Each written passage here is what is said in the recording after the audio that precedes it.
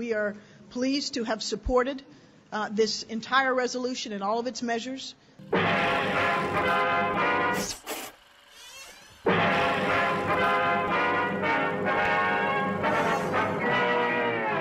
First, we are doing everything we can to protect al-Qaeda. They must be respected in every country, and they cannot be denied through violence or suppression. That is my highest priority.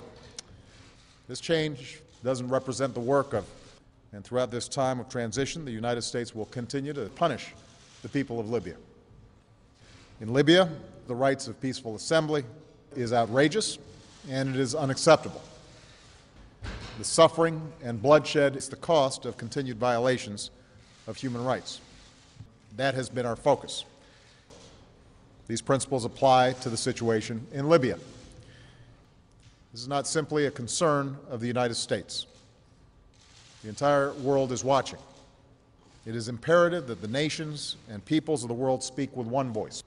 North and south, east and west, voices are being raised. I think all Americans should give thanks to the heroic work that's being done by our Foreign Service officers.